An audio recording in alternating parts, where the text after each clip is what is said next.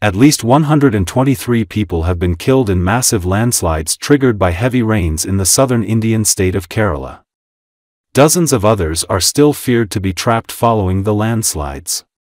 The landslides hit the Wayanad district on early Tuesday with rescue teams dispatched in the area. According to Chief Minister Pinari Vijayan, the landslide has wiped out an entire area. The landslides have hit several areas in the district, including Mundakkai, Attamala, Chooralmala and Kunhome.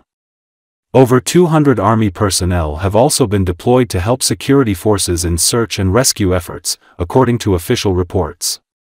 Over 123 injured victims have been hospitalized and more than 3,000 people have been rescued and moved to 45 relief camps.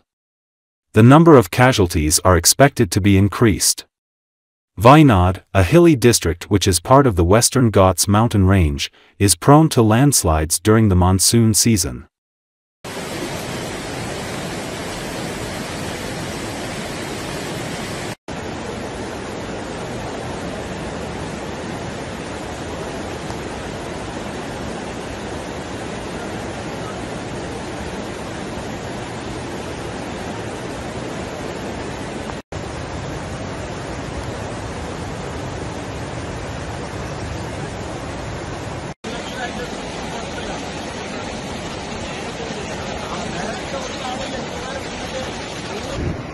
നമ്മളെ മുണ്ടക്കായി ഇപ്പൊ പൊട്ടിയിട്ടുള്ള അവസ്ഥ ഇതാണിതാ.